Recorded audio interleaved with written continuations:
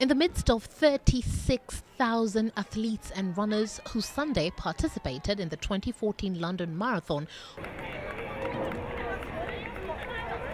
was a woman who may have been lost in the bulging crowd, but who stood out from the very onset to the millions of Kenyans who watched her run the cause. Kenya's First Lady, Margret Kenyatta.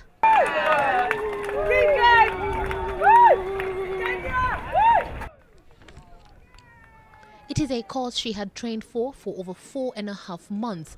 The mere fact that she was able to participate in it, what had her in a permanent smile at every mark she crossed. When we caught up with her at the 8th mile, that's about 12.8 kilometers, and the 11th mile, that's a 17.7 kilometers, which she crossed after 3 hours, she showed no sign of exhaustion or giving up. Still strong. She was determined to finish the cause for her Beyond Zero campaign that seeks to raise £500 million shillings to improve maternal health in Kenya. In the hours we followed her in the cause, we met thousands of other runners that were also unique in their cause, either charity or just for fun.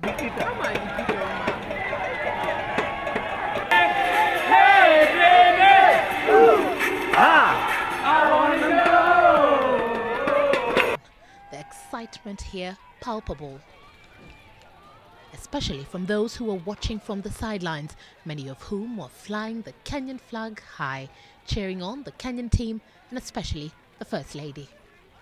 We'll not forget us to support the Beyond Zero charity, and thank you for your great work that you're doing in Kenya. Aww. Kenya, you're the best. I love you.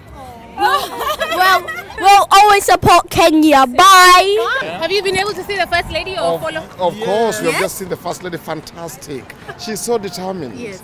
Do you know the cause she's running for? Of course we know the cause. Beyond Zero. Yes.